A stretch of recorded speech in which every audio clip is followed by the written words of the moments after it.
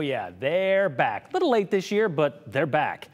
Skin crawling just thinking about it. We're talking about Mormon crickets. And if you're new to the area, Mormon crickets, well, they're not technically crickets. They're katydids or grasshoppers. But they do take their name from the Mormon settlers back in the mid-1800s. And now, more than 200 years later, these grasshoppers are still hopping around. And they usually return in some capacity during the summer, finding their way to southwest part of the state every few years or so. Last week, a swarm of them were spotted south of Mountain Home, like way south of Mountain Home.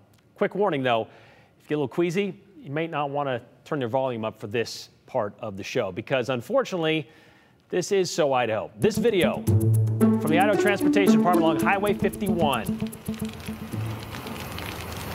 Yeah, south of Mountain Home, I said. Runs all the way to the Nevada border, that road. Hundreds, maybe thousands of shield-backed katydids covering the highway. And that sound you hear, that'd be the crunching of the shields on their backs. Yep, that's what that is.